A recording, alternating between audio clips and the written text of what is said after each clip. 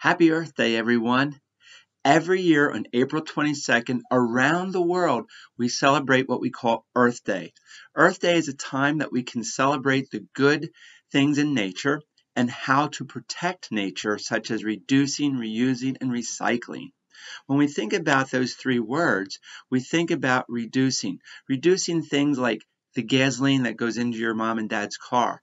If you use less gas and you walk places or bike places or take mass transportation, meaning that you take a bus or some kind of train or a plane, that's better than using all of that gas. Water. When you actually take a shower at night, instead of doing an 8-minute, 10-minute, or even a longer shower, take a 3 to 5 minute shower. And I know it sounds like you can't get everything done in that time, but you really can. And then also when you think about water, when you brush your teeth in the morning, many people don't believe and don't think that that hurts the earth or wastes water. If you try it sometime, try to take a bucket, put it in front of your toothbrush, pretend you're brushing your teeth as long as you would. Take it, turn the water back off when you're done, and see how much water you've added to that bucket. Take that and water your plants with it. Don't throw it down the drain, because even though water going down the drain doesn't seem wasteful, it is. It's hard to get that back. And we only have so much water in this world to use as fresh, clean water for drinking and eating purposes. So Earth Day started in 1970, and they decided around the world to celebrate this Earth Day. But every day should be Earth Day, not just one day, but we are aware of things that happen on that day, so then we can take a look at how we're going to use Earth Day and the things that we do good on Earth Day over the whole year. So I have a lesson here this morning that I want to start with, and I know it's a lot of talking and not a lot of going out into nature, but it's very important on Earth Day to do this. So I have a list of things that would be consumed or breaking down into the earth. We call that composting, meaning that if you break it down into the earth, it turns back into soil and usable for plants to grow in. Well, if you have a banana peel and you take it and you throw the banana peel onto the ground, it takes 3 to 4 weeks to actually have that banana peel break down into the earth. But it does. A paper bag. Paper is recyclable, but 1 month it takes if you throw it on the ground and let it lay there. And then another one that really just is amazing. A can, an aluminum can, if you drink soda from it, that aluminum can takes almost 200 or between 200 and 500 years to break down. That's incredible. That means it'll never really break down in time to help the earth grow new plants or new trees. And then the glass bottle or the styrofoam cup that you may use, that is also unbelievable, unknown. They don't know if it ever breaks down. So that is that. Now, I did forget something though. Let's go back. I said about reducing your water and your gasoline, but I don't think we talked about reuse and recycle. So I'm going to do that for a minute, and then we're going to go into our lesson for today. Reuse. Meaning after you reduce the amount of what you use, then you reuse. So that means if you have anything that is like a glass bottle and you got pickles in or mayonnaise, take that and reuse it. Plant plants in it, or maybe use it to do something else as putting things in the refrigerator and using that. You want to reuse what you already have. And then if you can't reduce and you can't reuse anymore, then recycle. We always talked about that recycling shouldn't really happen if you reuse and reduce. So we do want to recycle if that's the only thing we can do. But if you reduce first and then reuse second, then you would be able to recycle soda cans, glass bottles, things that would be taken to a factory and broken down. The only thing is, when you think about going to a factory, there's a lot of energy that is used to break those supplies down, the glass, the aluminum, the paper. So you want to try to reduce and reuse first. Reusing, another thing, is really great for kids. When you're doing something in school or when you're doing something with coloring a page that you really like, turn it over and use the other side. Or make notes. Maybe your parents make notes for lists, the store list or something like that. Use that. Cut the paper and reuse that. I know that I do that at home all the time. So let's get into this lesson a little bit. It's Healthy Earth, Sick Earth. I'm going to show you some things that are going to help us to make it a healthy earth. and a sick earth. So let's do the sick earth first. Let's do that and get that out of the way because we don't like these things. These are bad things.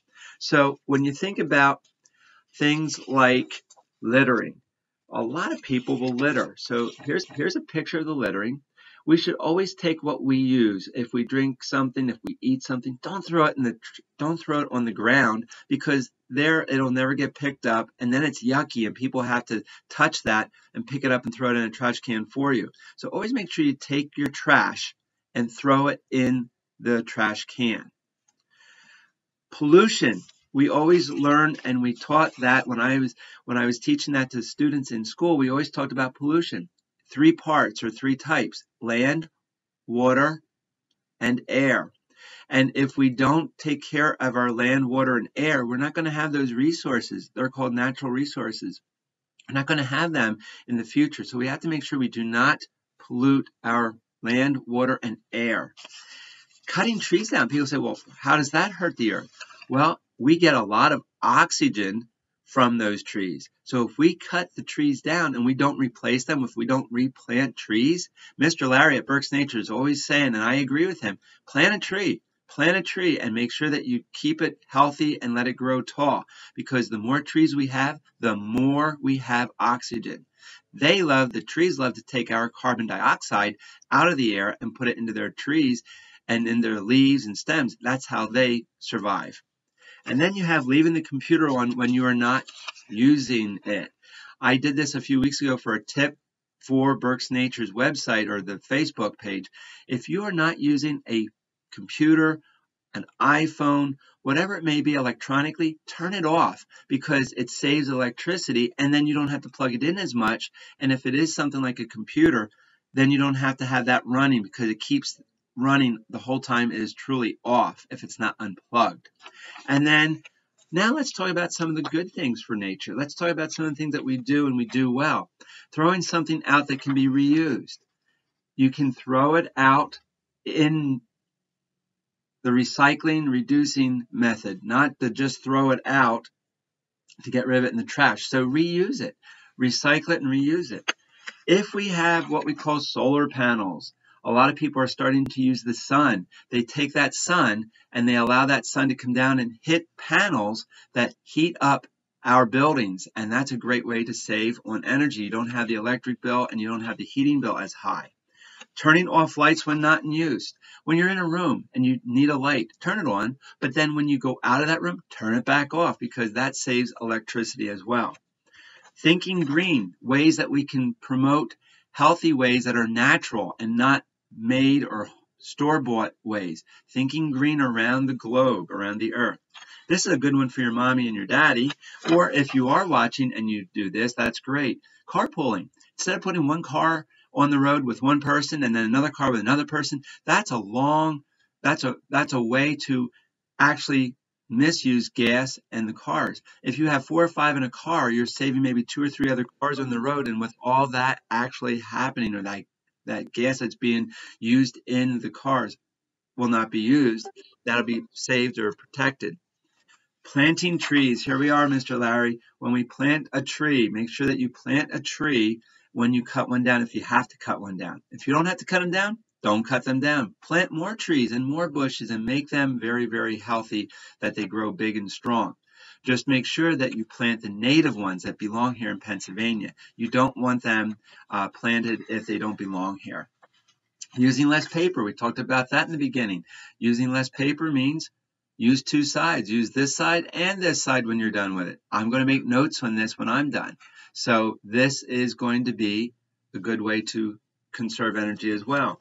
Ride your bike or walk places. If you're able to walk or ride, and parents, same thing. Get out there and ride your bike. Walk. I see a lot of that right now. It's really cool to watch these families walking and biking together on trails. Keep doing that. And then the last one that we talked about with brushing your teeth or using water in the sink or the shower, please make sure that you do not keep that water running when you don't have to. That's water down the drain, and that's not good for our water resource and how much we use. So today we talked a little bit about reduce, reuse, and recycle. We talked about Earth Day. Date is, everybody say it at home as I say it, April 22nd every year. And I would like to see that you go out and try to reduce and reuse and then recycle at the end of that if you have to.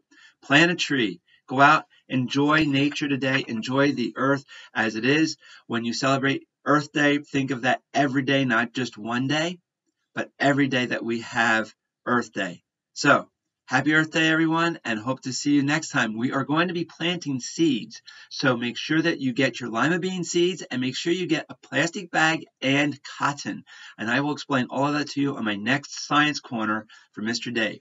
Until then, have a great day and a great Earth Day.